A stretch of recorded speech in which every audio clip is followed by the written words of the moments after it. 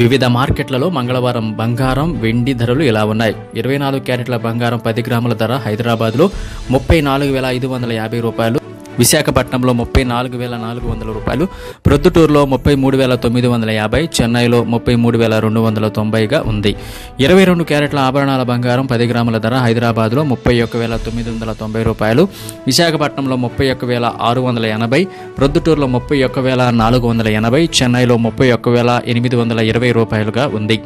వెండి కిలో ధర హైదరాబాద్లో 41,600 రూపాయలు, విశాఖపట్నంలో 41,400, ప్రొద్దుటూరులో 41,500, చెన్నైలో 43,400 రూపాయలుగా ముగిసింది.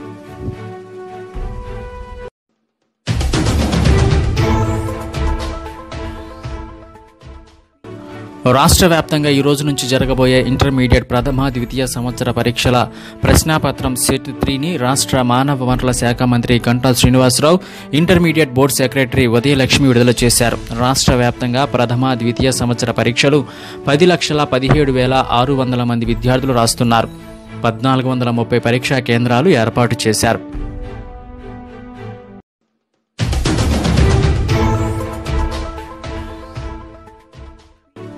సత్యసాయి సేవా సంస్థ ఆధ్వర్యంలో నిరుద్యోగ యువతకు ఉపాధి కల్పన మార్గాల్లో భాగంగా కారు డ్రైవింగ్ శిక్షణ నిర్వహిస్తున్నారు.